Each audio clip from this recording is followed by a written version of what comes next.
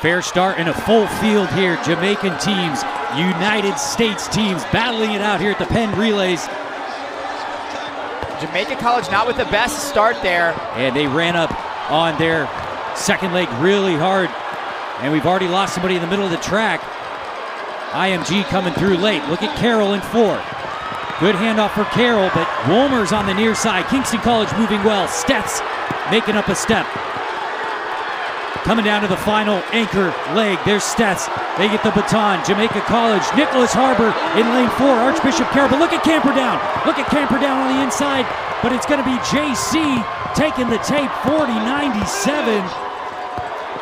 And it was IMG Academy that dropped the baton in the first exchange zone. We thought we would see such a great battle there, but just slipped through their grasp quite literally, and Jamaica College profiting on it.